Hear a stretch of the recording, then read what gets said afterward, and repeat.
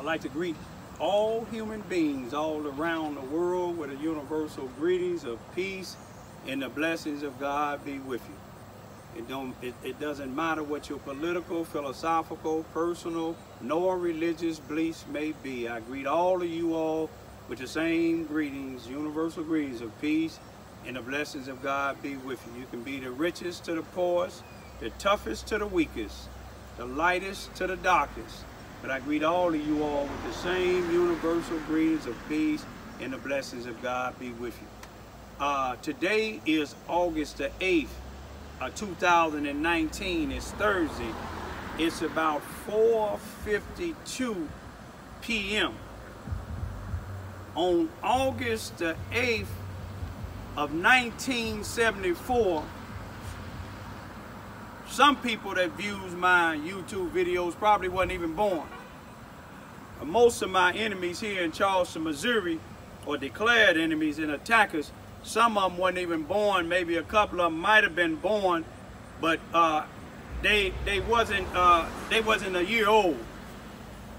But anyway, on this day in history, Richard M. Nixon, which was the president of the United States of America, to the best of my recollection or knowledge or memory, this was his second term as president. I think he was the 36th or the 37th president at that particular time in 1974. But they had a thing that they called Watergate, where he was, I believe, tapping phones of the Democratic Party. In the House of Representatives, which is the lower house, they had impeached him. They was going to have him impeached, and then it was going to the upper house, to the senators, to impeach him. And what he ended up doing was he ended up resigning before they impeached him. He read his resignation on national TV on August the 8th, 1974, and he handed over his presidency to Gerald Ford. Gerald Ford wasn't the vice president, because when the president is assassinated or get impeached or resigned, the vice president normally takes his place. But Spiro Agnew, Spiro Agnew, who was the vice president at that time, during the time that Nixon was resigning before he get impeached, he ended up, Agnew, his vice president, pled guilty to tax invasion, so he resigned. But let me tell you, once Nixon resigned and Gerald Ford took office as president to finish Nixon's term, it was August the 9th, the very next day, 1974. But let me show you what Gerald Ford did about 30 days later on September the 8th, 1974. He gave Nixon a pardon, cleansed his slate clean. Ain't that something? This man was finna be impeached for abusing his powers. But yet, his vice president, his pick for president, they already had it arranged. He pardoned him 30 days later. 30 days later, he was pardoned. But that go to show you how these parties deal. You see what I'm saying? All right now. They show you how these people deal now.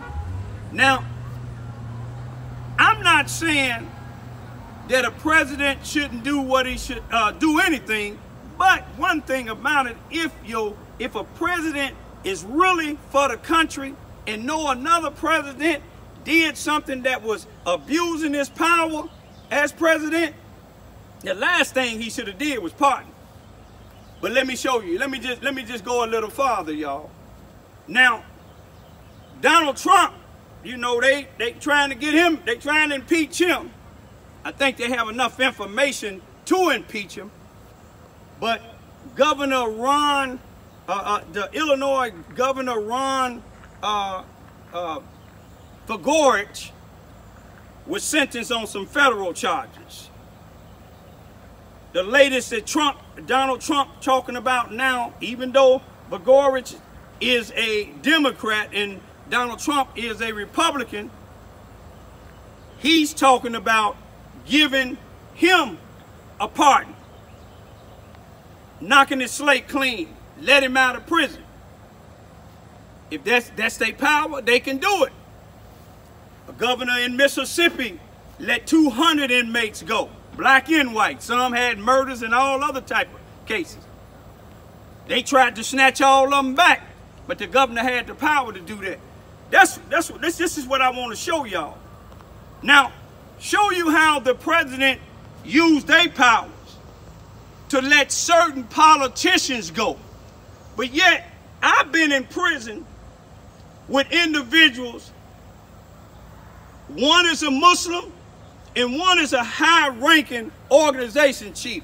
I ain't gonna even call him a gang chief, because I sat down with both of these individuals, got knowledge from both of them. Both of them was about unity. The Muslim friend of mine been locked up since 1966 in Illinois prison, and they refused to even let him make parole. His first time in. The other one that's not a Muslim was in the state. Now they making him do life in the federal penitentiary. His first time in since 1973. You see what I'm saying? Was 23 years old when he got locked up. Both of these individuals, no matter what they in there for, both of these individuals, I seen for myself. I know what reform is. And they was about unity, still about unity, even though these people won't let them out. But it's some ignorant blacks out here, the way they carrying on with all this violence, keep brothers like that in. But we ain't got no president, not even black. Obama ain't even considered to try to get these guys pardons.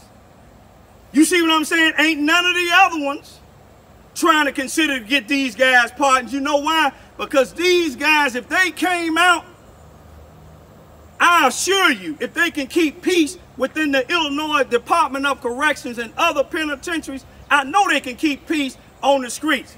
Both of them remind me of a Malcolm X and somewhat of a Martin Luther King.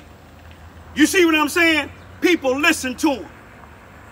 And all you hear inside of the prisons is them trying to keep peace, even though these people won't let them out.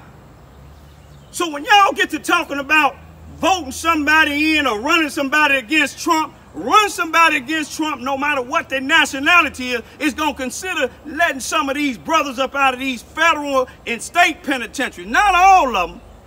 See, you got some that's out here now that's snitching for the feds, starting commotion in the black community, starting black-on-black crime, committing crimes against other blacks, and the feds won't lock them up. But I guarantee you, these two brothers get out, oh, the peace gonna start being still.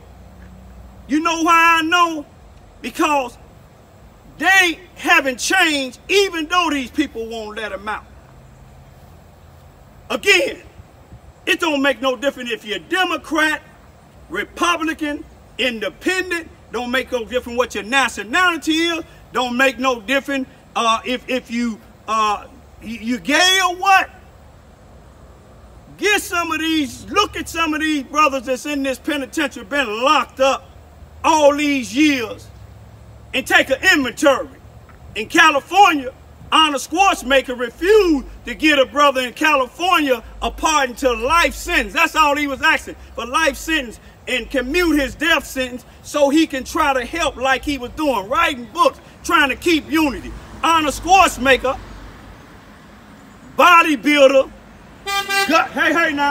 governor of California at the time, refused to give him a pardon. He refused to even consider. You know why? Because he was a black man that with power, he had more power than the governor. These two individuals, with the power that they have, I would guarantee you they would get our neighborhoods back safe. I'm going to leave like this here. Be careful who you vote in as president. Be careful who you vote in as governor. You see, presidents, you know, they pardon politicians as pardon politicians.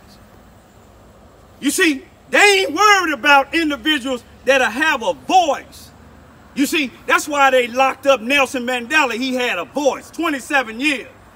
These two brothers that they got locked up, they keeping them in there all this time. Here's other people that had triple homicides, been in there 3 and 4 times, and they out, but they don't want these brothers out because these brothers gonna bring peace in our neighborhood. They gonna bring peace amongst our people.